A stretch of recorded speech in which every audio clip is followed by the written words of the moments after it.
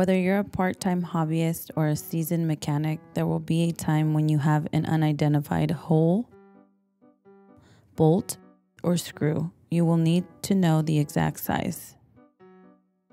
Screw thread callouts are a standardized system for determining the size, thread pitch, and length. To read a screw thread callout, follow these guidelines. The major nominal diameter is the widest diameter of the threaded section. On metric items, this number is stamped on the surface of the fastener and is preceded by the letter M. A bolt with M3 stamped on its head will have a diameter of 3 millimeters.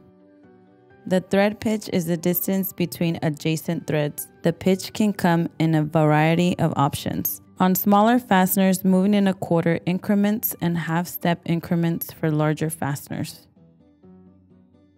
The final measurement is the length of the metric fastener. This is the last number to appear in the callout and generally refers to the length from the bottom of the fastener's head to the end of the fastener. A callout for a metric fastener would be displayed as M3 by 1.25 by 30. For this example, the bolt would be 3 millimeters in diameter, have a pitch of 1.25 millimeters, and be 30 millimeters in length.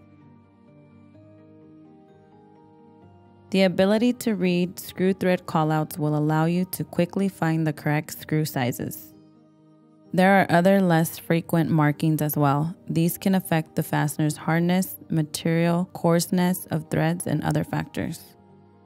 If your fastening application calls for standard or non-standard metric fasteners, drop us a line. Mr. Metric staff is happy to help you.